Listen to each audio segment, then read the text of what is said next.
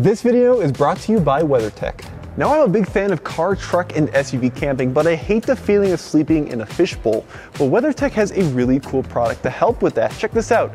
This is the sunshade, but not just for your windshield, for all the windows. They are shiny on one side to help deflect the rays of the sun in the summer to keep your car cool, and then on the other side, they're dark black, which helps absorb some of that heat from the sun and melt the frost in the winter. Check out the link in the description below for all your car, truck, and SUV needs. This episode is the first road trip in our new long-term truck, the 2020 Ram Heavy Duty Cummins diesel. But it's not just any road trip. I'm doing a little bit of work. And here's what I'm trying to see. Can I go about 380 miles on one tank of diesel over the mountains, 190 miles without the trailer, pick up a brand new Aluma trailer, and then 190 miles home?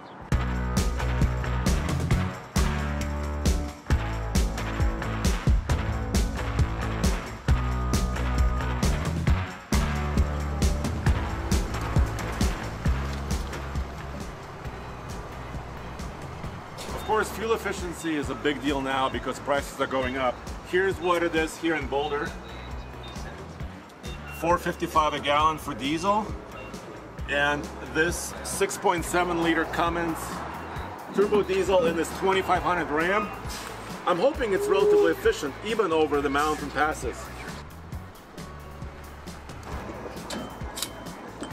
All right, that's topped off. Let's get in the cab and I'll tell you a little bit more about the trip. Before I get going, I'm going to reset the trip meter. Right here, trip A, zeroed out. The truck has about 1,000 miles on the odometer already.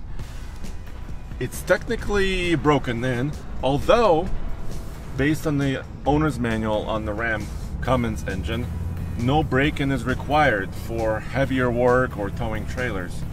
And I'm not towing heavy today, but this is kind of a range test. So 390 miles should be doable, but that doesn't account climbing mountains and also, of course, towing the trailer all the way home.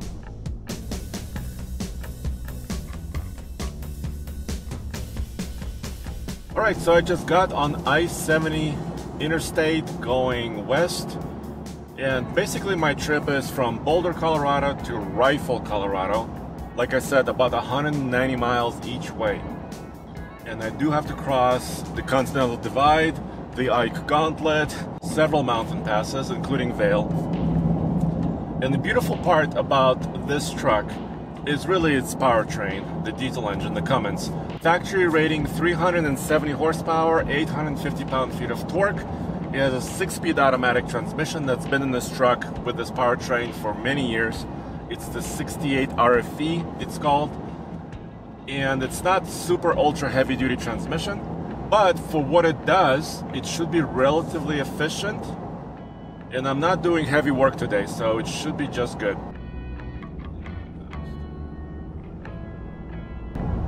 Here's a quick trip update. I have it here on my Apple CarPlay. By the way, wireless CarPlay is available now in the Ram 2500 with this Uconnect 5 system. But unfortunately just added about 25 to 30 minutes to my drive due to traffic. Alright, so which way should I go? There is traffic here, there is traffic there. Google tells me to take this side road. I'm gonna take it just because Google says so.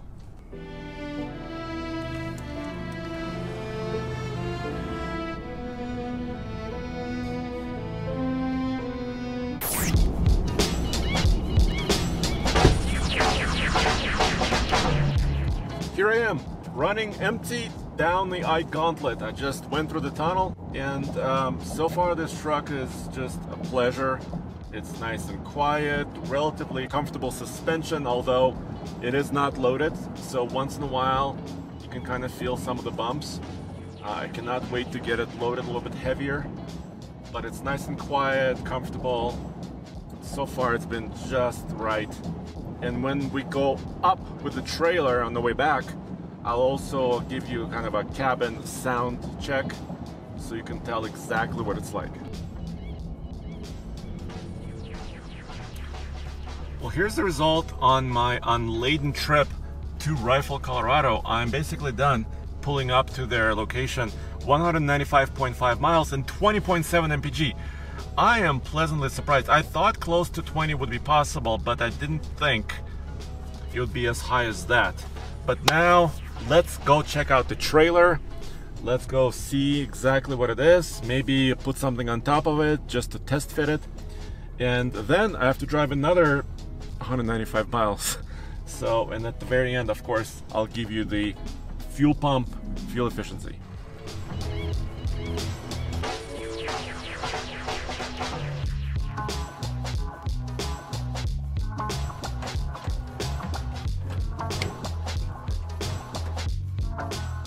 One of the features that's kind of nice on the Illuma trailers, it's already hooked to your truck, but we use a Demco coupler on here. Okay. This is a Demco Easy Latch coupler. The nice thing about it is this stays latched down when you're taking and it's setting it on your truck, so it's considered a posi latch system. So you're going to see it rise up and come down and latch onto there. Once that's latched on, it stays on there. Breakaway system, because this is a 5,200 pound axle trailer with brakes, so you want to have your safety chains and your cable hooked up. This is our executive model. So it comes standard with this 42-inch air dam and the toolbox standard on there. Obviously good for straps, storage, but it also has a light on there. So at night, when you're actually using it, yes, you can light it up. The other thing about that is when you're loading in that there's load lights on the deck. Everything we do on this trailer is aluminum construction. Obviously, we're not your common shapes and sizes. Illuma, we're different. We're all extrusion built. So all this is a custom extrusion that's done specifically for our trailer. We're not just, a rectangle tube or a square tube. We're actually extrusions on everything, including the deck planks, including those runners, including the tube for the hitch. Everything is extrusion built. That's what makes us different. We do everything all the way from a little 4x6 all the way up to, we do a 10x30 in a deck over style. So we do multiple styles and lengths. What's the payload on this particular, approximately? Approximately 8,000 pounds net capacity on this. So the trailer itself weighs, what, just over 2,000 pounds now? Yeah, 2,050 pounds on a 24-foot. That's if you equate it. Aluminum, right? Absolutely. Yeah. Lightweight, but it still has a strength. Trailer here has torsion axles, rubber torsion axles, and we have removable fenders. If you want, we can pull this off here real quick. You just unscrew the front T-handle here, and there's just a washer and a lock nut on there. Lock nut's important on there. And then it just lifts straight up. So this is designed if you're loading something that maybe has a little extra width to it.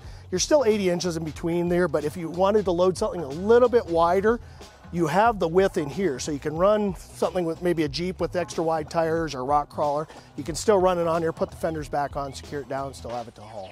These are a stainless, 8,000 pound rated capacity, swivel D-ring. So you can have it for tying down and it'll just move with what you need to on there.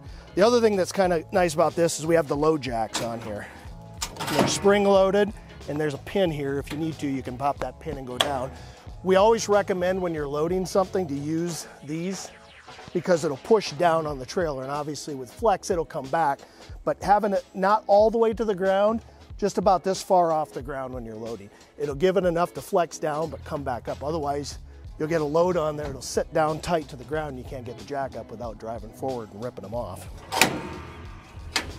Warranty on all the Illuma products is a 5-year tip-to-tail warranty. We're known for one of the best warranties in the industry. I say it's kind of a joke because we really don't have any warranty issues, so we're the best, but we have the longest, we just don't have any issues with it. Nate, actually, you were instrumental in making this happen. Yes. Getting the trailer and hooking us up with Illuma. Yeah. So thank you very much. Fantastic, absolutely. Your place, right? This is it. This is a rifle truck and trailer. Awesome. So we're gonna do a demo here. Okay.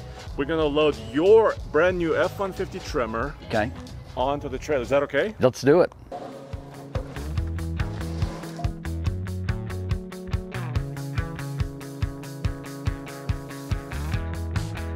So this truck weighs 5,300 pounds. I've got it majority of the weight right over the axles. We don't want to go too far forward because then we're going to be adding too much tongue weight. Yeah. So I've got the majority of the weight right over the axles here. this thing should just tow like a dream. You want to make sure that you've got proper tow straps that are rated for the weight of what you're hauling. So in this case, yeah, I would want 4 points of contact on the vehicle to the trailer to assure that nothing's going to shift on or move on you. So I've got these tow points here. I've got 2 in the rear here, and I also have 2 in the front. So there's a few different ways you can tie these vehicles down. Obvious points are going to be right here in the rear. A lot of guys like to use the tires to tie the tires down. That way allows the suspension to travel.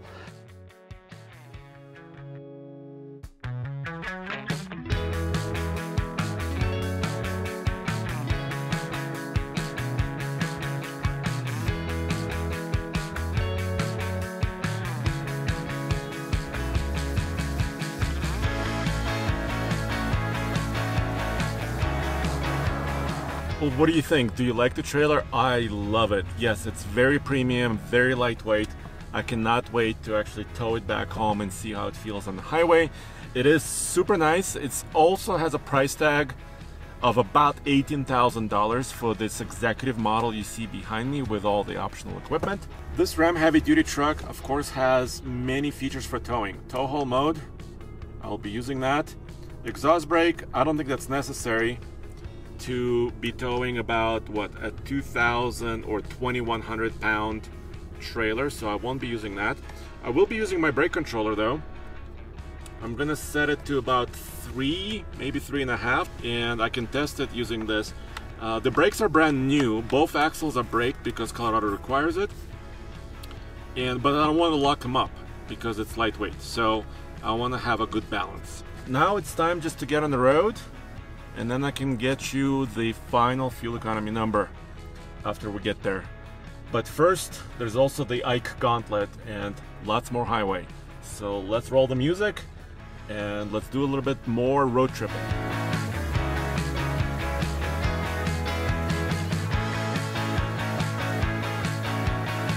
Well guys, it's about that time. I promised you this. I'm gonna run the Ike Gauntlet. Okay, it's not the real Ike Gauntlet because I'm not carrying heavy loads, but still the trailer is behind me. I'm on this highway, I'm just passing Dillon, and I can also give you a little bit of a sound check on this massive Cummins engine and how loud or quiet it is. So let me set my cruise control system at 60 miles an hour, which is the speed limit, and I'll give you a little update. 64.9 decibels. Right now I'm talking to you at about 82-ish, 83, 84. So anything below 70 decibels is quiet, and this diesel engine is so controlled, and the truck is barely working actually.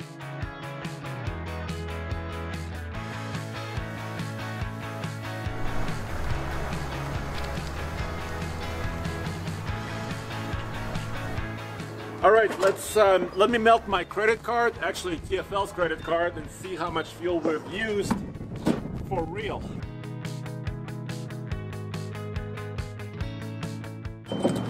Okay, I think that was just right.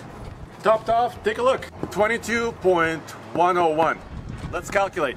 So I went 395 miles and I used 22.101 gallons. The result is 17.9 if I round up. So the truck was saying about 18.9, so the truck was optimistic. The real result is actually a little bit worse, but still hauling the trailer all the way back, although empty, pretty good. I am pleasantly surprised, and we were able to do it on one tank. So there you have it. Stay tuned to TFL Truck because we'll be doing much more with this trailer as the wind picks up. And go back to tfl-studios.com for everything automotive, including cars, off-road, motorcycles, and much more. Thanks for joining me on this trip. The Cummins did good. Pretty impressive.